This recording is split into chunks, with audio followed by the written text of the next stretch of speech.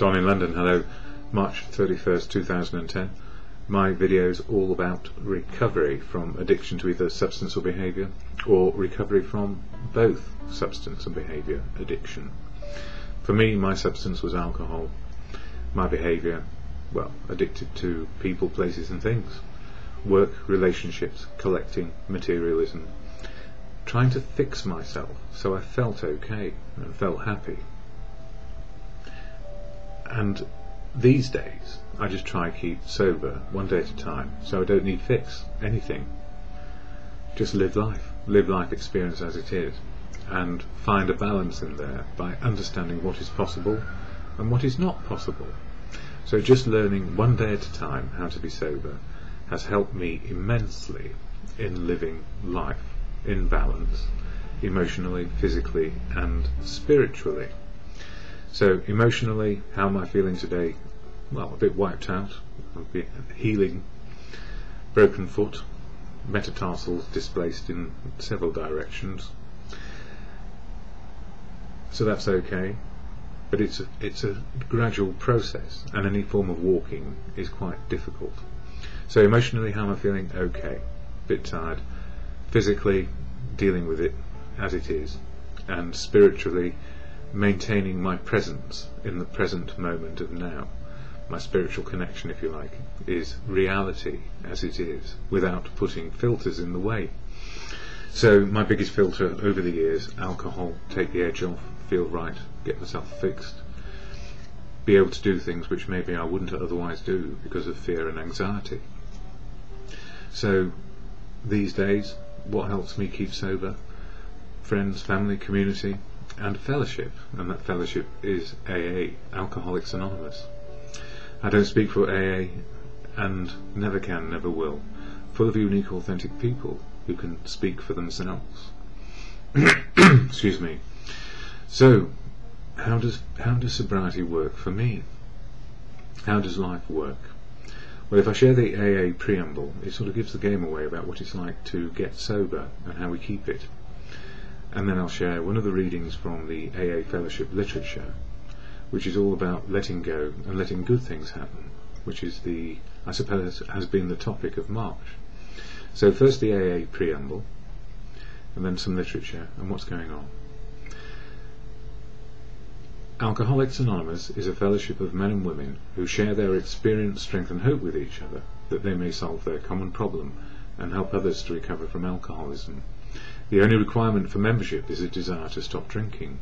There are no dues or fees for AA membership. We are self-supporting through our own contributions. AA is not allied with any sect, denomination, politics, organisation or institution, does not wish to engage in any controversy, neither endorses nor opposes any causes. Our primary purpose is to stay sober and help other alcoholics to achieve sobriety. So for me, a fellowship, unique, authentic people with a similarity, a desire to stop drinking, and we share experience, strength and hope and how we do that on a daily basis, or we just turn up to meetings, or we use the toolkit of the AA program, the 12 steps, to keep us in a place of balance, just simply in balance for today.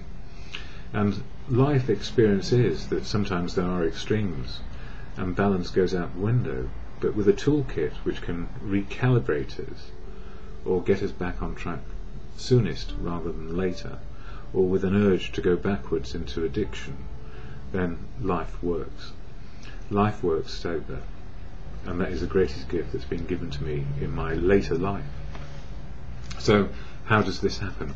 Well, this card, which I read from the AA preamble, which I just shared, also has the 12 steps of AA and the 12 traditions of AA as well. And March, I concentrated on, made a decision to turn our will and our lives over to the care of God as we understood Him. And the care of God as we understand Him is simply letting go and letting good. So whatever our understanding of a higher power, be it God or good conscience or a connection to the good of living, it works because we get context and stop self-obsessing.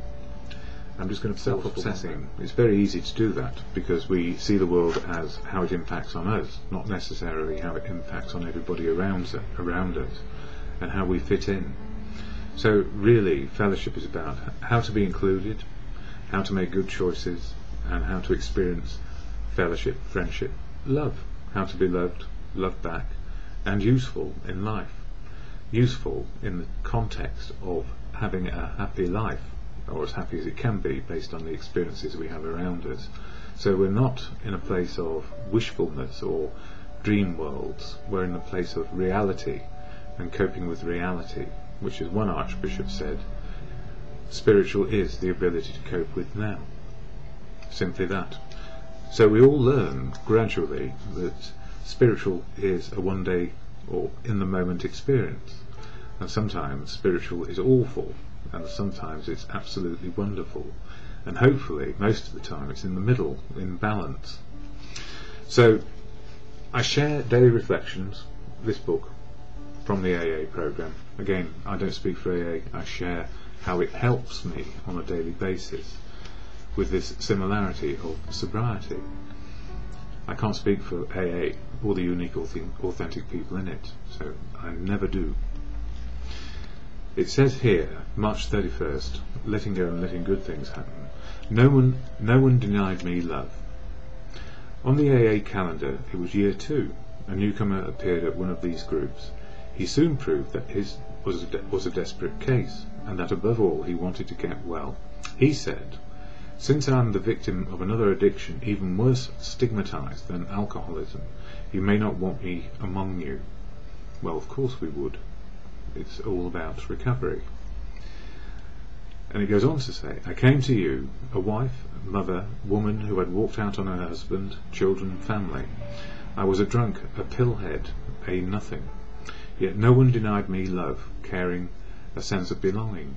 Today, by the grace of God, or God's grace, and the love of a good sponsor and a home group, I can say that, through you in Alcoholics Anonymous, I am a wife, a mother, a grandmother, and a woman. Sober, free of pills, responsible. Without a higher power I found in the fellowship, my life would be meaningless. I am full of gratitude to be a member of good standing in Alcoholics Anonymous." And I guess that was written before the other fellowship sort of came into being, because there's a fellowship for everything these days, be it substance or behaviour. And whatever our primary addiction is, for me, I feel the 12 steps are okay. They work because we work at living sober. So whatever our substance is, as I say, mine was alcohol, it could have been drugs, heroin, or something similar. Same outcome. Self-obsession, self-harm, isolation, exclusion, unloved, unable to care for myself. That's where it gets us to. So it doesn't matter what the addiction, substance or behaviour is, it's what we do about it. And I learned I couldn't do it on my own, and that was my breakthrough, if you like. I tried self-will beyond the pale, and it took the kindness and love of others who had gone through that transition from being completely addicted into recovery, one day at a time. The time frame is important. If we try and change everything in one day, we will surely fail. But if we change gradually and with care and love and support, we have an opportunity to keep life sober. What more can one say? Anyway, end of the month. Let go and let good. And as I say at the end of these videos, to the understanding that you come to around a higher power, and for me it's good conscience, a connection with God as I understand it. For me it's God is truth, God is love, God works through people.